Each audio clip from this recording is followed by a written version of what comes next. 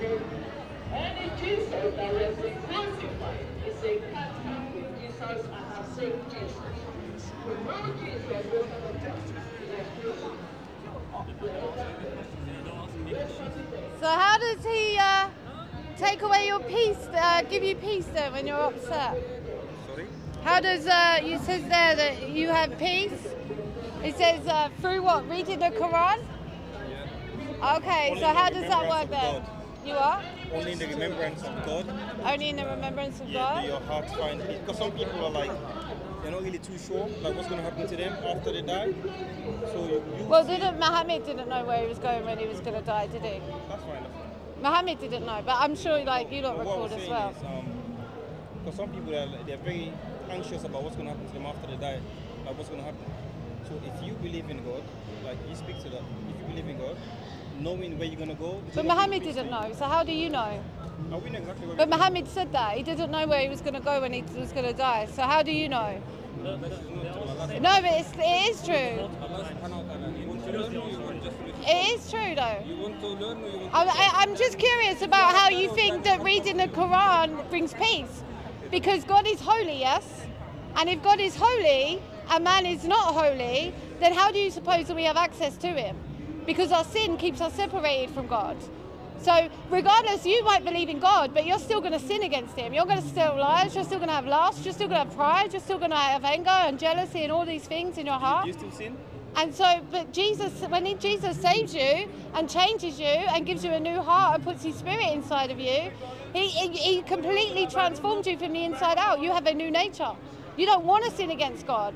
And the Holy Spirit within you sanctifies you and enables you to live godly. I'm not saying that you're completely sinless, but you stand before God in the righteousness of Jesus. He takes away your sin and imputes his perfect righteousness to you. That's how you get to heaven, through faith in Jesus Christ. Isaiah 9:6 says Jesus is the Prince of Peace. You can't have true peace without Jesus Christ. And you can only have peace with God when you're justified. The wrath of God abides on you because you're still very much dead in your sin. When Adam sinned against God, God said to him, the day you eat of that tree is the day you die. Adam sinned and died a spiritual death, and we in Adam, we die with him. But when you come to believe in Jesus Christ, he'll give you a new heart and put his spirit in you and bring you into relationship. It's not about religion. Religion is from man. Muhammad, the Pope, all of these men started all these religions. But God wants relationship. You don't need a Pope. You don't need Muhammad. You need Jesus Christ, who paid for your sin on the cross, was buried and raised on the third day. And when you believe that in your heart and confess with your mouth the Lord Jesus, that's when he'll save you. This is a lie. This is leading millions of people to hell. But Jesus Christ is God, and he came in the flesh 2,000 years ago. He didn't cease to be God in heaven, but he created for himself a physical body so that he could suffer and die in our place, because we owe God a sin debt, and no one can pay that debt except God. See, they're preventing you from hearing the true gospel. They don't want you to be saved. You're not in a cult. You have freedom to be able to hear what I have to say and then decide. Ask her. You asked me. Who is her head? Who is her head? Jesus Yeah? is my head. No, Jesus. Jesus is, the is head. my head. Your husband is your head. Jesus is the head of my No, the head of the church. No. You see the lies? See, Jesus is the head of the church. No. You see the lies? That's not a lie. The lies. You see, I don't have a husband, therefore Jesus is the head. When I ask, don't get a husband. Jesus is the head of the church. Colossians 1:18. Jesus is the head of the church. Muhammad is going to lead you to hell. And what? And you think you're going to get 70 whores when you go to heaven? You think your God is going to give you 70 virgins? God is going to give you 70 virgins. Do you notice how Muhammad had to appeal to your flesh? Muhammad had to appeal to your flesh and make out that lust is a sin. Jesus said if you look with lust, it is a sin. He said marriage is between one man and one woman. And you lot think it's okay to take on more than one wife. You don't even treat your women with respect. You don't even treat your women with respect.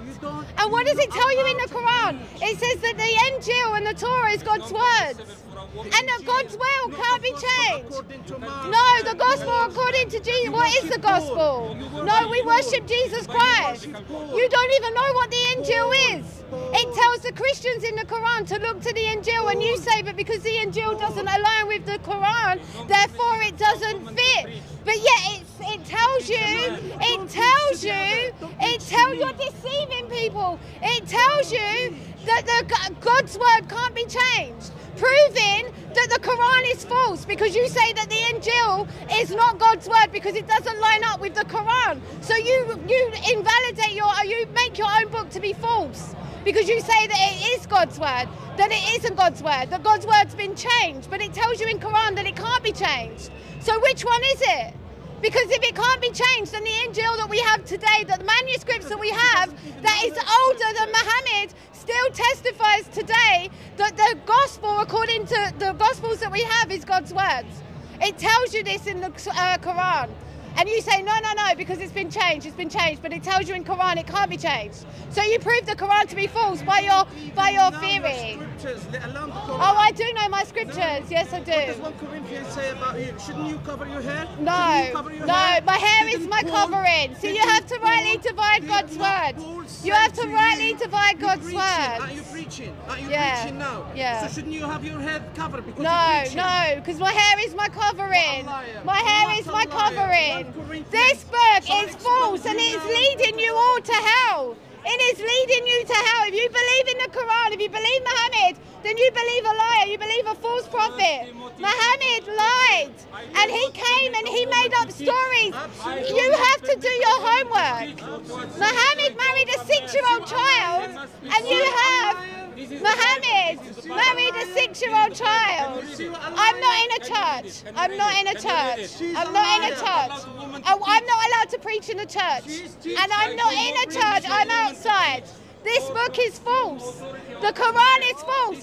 The Quran says that the Injil is God's word and that God's word cannot be changed. But because this book doesn't line up with that, they say it's been changed, proving the Quran to be false. Muhammad was hearing voices in his head. He claimed that Allah gave him divine revelation while he was in bed with a 9-year-old little girl. And you lot follow him. You're going to end up in hell. You are going to end up in hell. Rebecca was not 3 years old. Rebecca was not 3 years old because she wore 10 camels. How could she be 3 years old? Have you ever seen a well? She watered 10 camels. How could she? She watered 10 camels. How could she be 3 years old? Use common sense. She wasn't 3 years old if she watered 10 camels. She watered 10 camels. So she watered 10 camels. The Bible does not say Rebecca was 3 years old. No, it does not. She watered 10 camels. A 3-year-old can barely water themselves, let alone 10 camels. Have you seen a 3-year-old little child? Muhammad was a liar and a false prophet that is deceiving you. This book is leading you to hell. You can't find peace except through Jesus Christ. Jesus is alive. He is the Lamb of God that takes away the sin of the whole world. And you need to put your complete faith and trust in him for the forgiveness of sin, because if you perish in that sin, you'll burn in hell forever. And that's where Muhammad is. Muhammad is a false prophet and a liar. And my sincere prayer is for you to know the truth and be saved. Can I offer you the Gospel of John? You're going to be deceived. You're going to end up in hell. Why don't you do it over there? No, I'm doing it here. Because I don't want these people to be deceived. But we don't come to your stand. Well, I don't have a stand. So you could. I would happily have a debate with you. I will happily have a debate with you. I am not embarrassing myself. I am not embarrassing myself. If I am out of my mind, it is for God. Believe me, I stand on the truth of God's word. I want people to be saved. And if they follow this, they're not going to be. Well, I'm not invading their space. It is a public place. Yes, so making those claims and well, it's the truth. It's the truth. It's a public place. I can film. It's a public place. I can. They have cameras. Look at that. They have. No, I have Jesus. I have Jesus. I have Jesus. Look, you're going to end up in hell. Muhammad was a paedophile and a false prophet. It is. I care about you. I don't want you to burn in hell. I don't want you to burn in hell. I can do whatever I want. It's a public place. Exactly. Me included. Me included. Me included. Me included. Me included. So what? Would you like a Gospel of John? Who would like one of these? Why didn't you take it to the people? No, I want don't want you lot to be deceived. All these people. I don't want you to be What, just deceived. these three? Muhammad was a Your paedophile God and a has false deceived you. prophet. Your God has No, deceived you. your God, Allah is a pagan moon god that married the sun goddess and had 3 daughters. They say that Allah can't have a son because he doesn't have a wife. It doesn't matter. I'm telling you the truth. I am commanded by Jesus to go into the world, preach the gospel, and contend for the faith. And that's exactly what I'm doing. I do not want you being dragged to hell. Muhammad didn't know where he was going. Muhammad didn't know. Jesus is alive. He's God. He's saving people. When you put your trust in Jesus, he'll give you a new heart and put his spirit in you and bring you into relationship. That's what it's about. Do you want one of these? See? You have to study the Bible. Study the Bible. You see what? The Torah is God's word. That's what the Quran says. But in the Torah, the women that covered their heads were seen as prostitutes. This is the thing. Muhammad has deceived you. It tells you in Quran that the Torah is God's word. And in the Torah, in Genesis 38, the woman that covered her face and covered her head was a prostitute. That's the only reason people covered their faces in the Old Testament. So Muhammad has deceived you. Muhammad has deceived you. No. Jesus is God and he preaches the gospel of grace. Muhammad came 600 years after Jesus and claimed the voices in his head was talking it. And Moses testified of Jesus. Moses testified of Jesus. Moses testified of Jesus. I'm actually not getting paid nothing, but I know the truth. I have a relationship with Jesus. If you saw people just about on their way to hell, you'd stand there and do it. Faith, do it. You But would do do not it. slander somebody else's faith. I can do what I No, you want. can't. Yes, I can. Yes, I can. Yes, I can. Yes, I can. Because they're deceiving millions of people. Yes, I do know the Bible. I do know the Bible. I do know the Bible. And you know what? You're going to hell because of Muhammad. And you need to repent and believe in Jesus. Jesus is in God and he's coming back. Jesus is God and coming back. You have to believe in Jesus if you want salvation. Can I give you one of those? You're Muslim. Well, you're going to burn in hell. You're going to burn in hell. You're going to burn in hell. Honestly, pride goes before a fall. Muhammad was a liar and a false prophet that is deceiving millions of people. Nothing. Nothing. I don't get paid for this. But I care so much about people that I don't want you to get burned in hell. No, I don't. No, I don't. No, I don't. No, I don't. God is my witness. No, I don't. No, I don't. No, I don't. No, I don't. No, I don't. No, we do not tolerate that which is false. That is leading people to hell. And I'm telling you the truth. I'm telling you the truth. I don't want you to be sad. I don't want you to end up in hell. Why would you? Do you have children? Do you have children? None of your business. Well, if I had a daughter, when she's 6 years old, it would be a 6-year-old daughter. Muhammad married a 6-year-old child. Do you think it's okay? As a mother? No, she was not. No, she was not. Where is that in the Bible? Jesus said a 12-year-old was a child, and the angel Gabriel.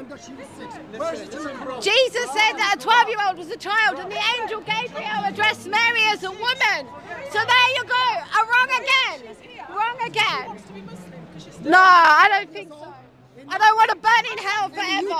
Allah don't exist. He's a devil. Allah is a devil. Allah is a devil. Allah is a great deceiver. That's what it says in the Bible. The devil is the father of lies. Allah was a first century pagan moon god that married a sun goddess and had 3 daughters. They say that God can't have a son because he doesn't have a wife. Their religion is false. Their religion is false. It's deceiving millions of people. In the UK, 1971, Google it. Check. 7-year-old were getting married here. It was legal for 7-year-olds. Oh my goodness. You know what? We're not more righteous today than God was 1400 years ago. And Muhammad claimed that God was speaking to him while he was in bed with a 9-year-old little girl. And you used that as an excuse, but the God that created the universe would say that it was wrong today, and he would say that it was wrong 1400 years ago when Muhammad was in bed with that little girl, and that's who you base your faith on. Shame on you. Would you like a gospel, please? No. Do you believe in God? No? Why are you atheist? Well, you know, it's religion is not of God. That is not a good religion. That's a bad religion.